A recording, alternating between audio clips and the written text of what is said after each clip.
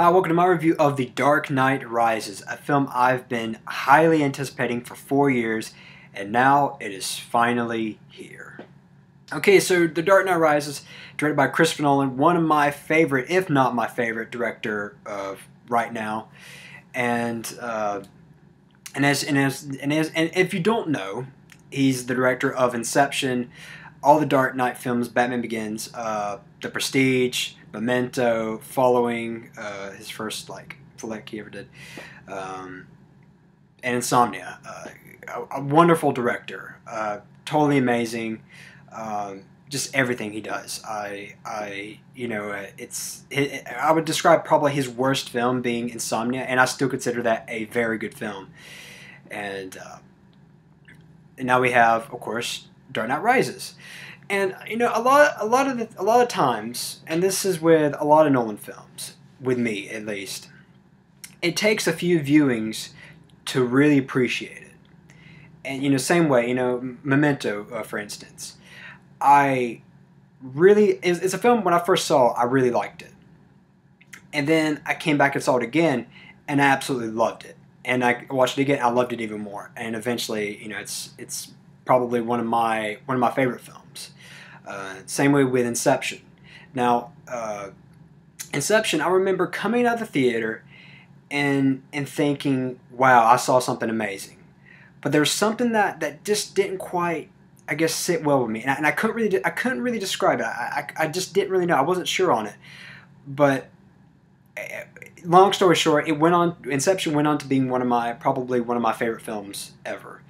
And I feel like The Dark Knight, it's the same feeling I got when I came out with The Dark Knight Rises. It's not like Dark Knight or Batman Begins where I came out going, just like wow.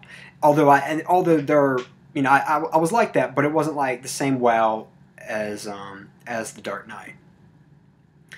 So I watched it. I watched the film. I saw it at a midnight screening, and there are parts that I'm completely head over heels in love with. One of the scenes, not to spoil anything, is the first fight scene with Bane and Batman. And that whole entire scene, my mouth was wide open and I was in shock. That scene was absolutely stunning to me. And just the fact that there was no music playing, there's no score. It's just all you hear is punches being thrown, bones being cracked. It is just such a gritty scene, and it had me on the edge of my seat, and I loved every second of it. And it's weird too because I wasn't sure whether to get up and clap and applaud and cheer because Bane is being he's perfect. There's not a flaw to him. He's a perfect character, and I was like, they're doing him absolute justice by him being interpreted this way or whatever, and so I wasn't really sure. But there's another part of me which I won't spoil, but you can just probably guess what I'm talking about if you've seen the trailer. There was another part of me that was going, oh no, one of the greatest fictional icons of all time is being crushed right now and destroyed, and I wasn't sure whether to weep or cheer, and that's something that I've really never experienced before in any film, and I think that shows what kind of strengths Nolan has. He's a phenomenal filmmaker, and this is probably out of all the films that I've seen and all of Nolan's films, this might be one of my favorite scenes of all time by him, because it's such a great scene. And I mean, there's more scenes like that too. There are other scenes, and a lot of the scenes I think that revolve around Tom Hardy, who is just amazing as Bane. I mean, he's stunning, honestly, to me at least. And this is my opinion. I would actually say he challenges Heath Ledger's performance as the Joker, and I mean that. And because I mean, in the fact that for me to be stunned by something, it says a lot, because I'm hardly ever, I've watched a decent number of films, and I've seen a lot of great stuff, but I've never. It takes a lot for me to sit there and just be in awe in something. And Tom Hardy really did that. Now, will he get an Oscar nod? I'm not sure. But the fact that he is, wearing a mask, and the fact that you can't see his face, or at least half his face. You can only see his eye. You can only tell by his body language. And just wow, There's some other great performances though too. Christian Bale has an awesome performance. Michael Caine, another. I could actually see him being getting an Oscar nod for Best Supporting Actor as well. I also want to mention how great Anne Hathaway is as Catwoman and Selena Kyle. She is great. Like, she is the definitive Catwoman to me. She's sexy yet sophisticated, and she's everything Catwoman should be. Cinematography. There's a gripe, and this is, I guess I'll explain more of this later. But the cinematography, it's amazing. It's Wally Pfister doing what he does best, which is cinematography. He's always top notch, always. And I can't wait to see this in IMAX. I will be seeing this in IMAX at some time soon, and I'll probably do another review, updating my thoughts on the film, as well as the cinematography. But I'm gonna name some negatives I have with the film, and these are some of these are more of nitpicky. They're not really flaws, but there are flaws in this film, and I can't really justifiably say that there are flaws because I've heard that there's plot holes in the film. I didn't catch any because part of the reason, which is going to be a negative right now, but not really a negative towards the film, but a negative maybe towards my theater, because well, anyway, I'll just get to that right now. Some in the film, and this isn't all Batman. This isn't all the Nolan Batman films. Is that there are cheesy one-liners. And I can't stand that. That bothers me. That actually takes me out of the film. And I just like, how could Nolan let this go through? That's what I don't get. Another negative is some of the pacing's a little different. It's not the same. It's not like Dark Knight where the pacing is really quick. I actually kind of felt the time, the 3 hours. Then again, I had to pee during the film, and I didn't want to get up, so that might have been why. But I feel like the pacing is a little slower than Dark Knight. It's not as fast as Dark Knight. The pace is not bad. I'm just noting that. But here's the main thing. The sound.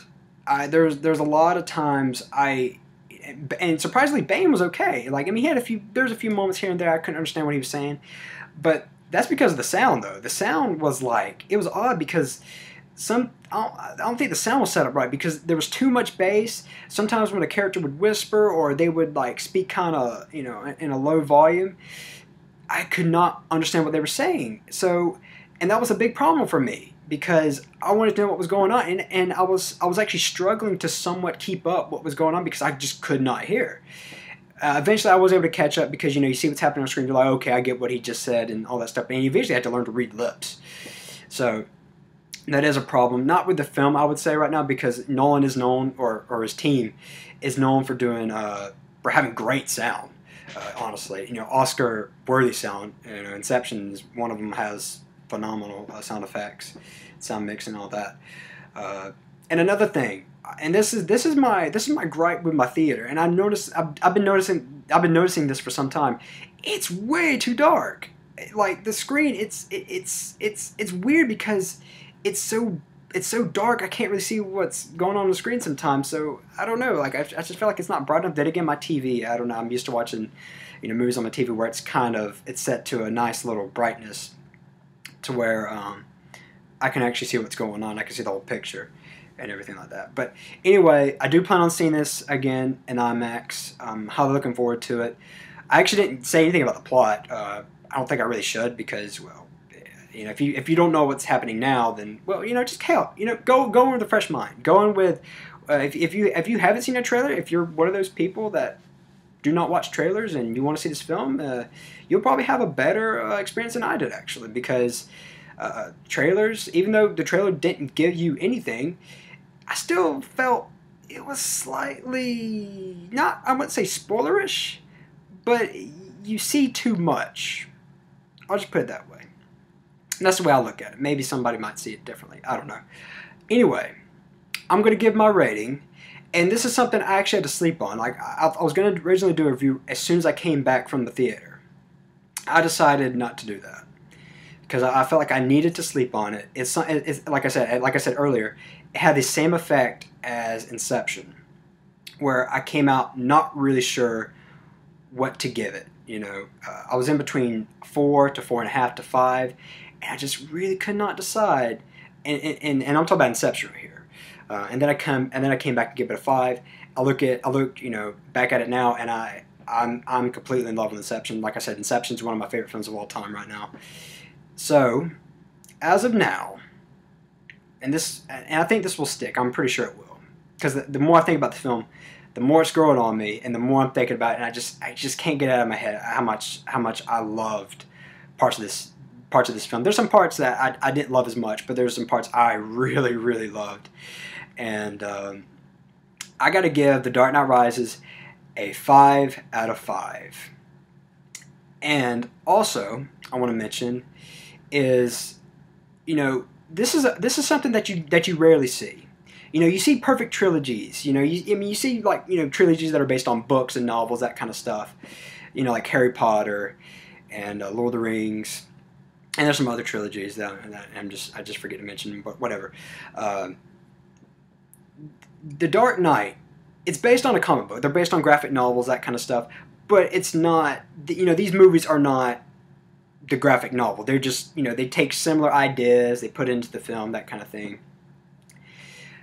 This is something that's very rare. There's only one great trilogy I can think of that's not like a group of novels or anything like that, and that's Star Wars, the original trilogy. And even that, the last film of the original trilogy, is slightly debatable. Rises, however, is a great film. Is it as great as Batman Begins and Dark Knight? Well, I think it falls a little short from Dark Knight, just a little bit. It's different. It's a very different film. It's apocalyptic. Seems a lot darker than the other two. But personally, Dark Knight, if I had to say which one's my favorite right now, I'd probably still say Dark Knight's my favorite. Although I really love Batman Begins. I was watching that again to just get ready for the for Rises and everything, and I forget how great of a film that is. It's such a Batman film. You know what I mean? It seems more like a Batman film to me than Dark Knight for some odd reason. But not that saying that's a negative to Dark Knight or anything like that. I'm just saying. But this is definitely a great film and a great trilogy. And I would go as far as to say, if I had to say what's a perfect trilogy, I would say right now it's the Dark Knight trilogy. And this is truly a huge achievement. It really is, because you never see this ever. And some people might say Toy Story. That's different. That's Dark Knight's a whole different thing than Toy Story is. So I think that's basically all I have to say. Thanks for watching, and go see Dark Knight Rises. One thing I forgot to mention was how emotionally driven this film is.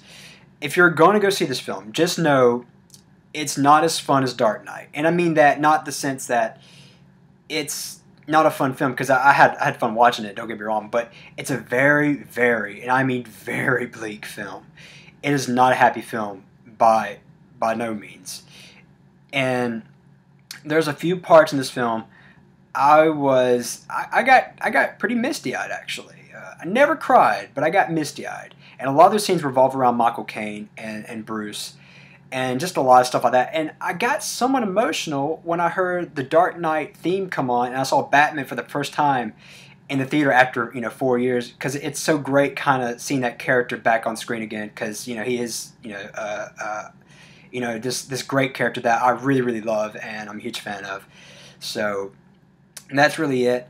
And for real this time, go see Dark Knight Rises, and thanks for watching.